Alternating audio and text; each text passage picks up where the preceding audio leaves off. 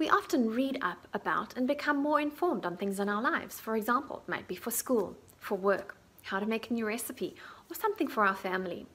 We can do the same for our health and our healthcare. Being informed and educated, but not overwhelmed, is a key way to become more confident in our health and our healthcare.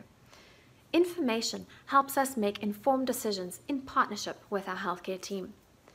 It's important to make sure the information that we find is from a reliable source and in a format that works for us.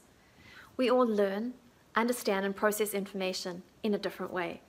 So some examples of how to become informed and educated are asking our healthcare team where to find the best sources of information, and also asking around. Word of mouth can be a good place to find additional sources of information.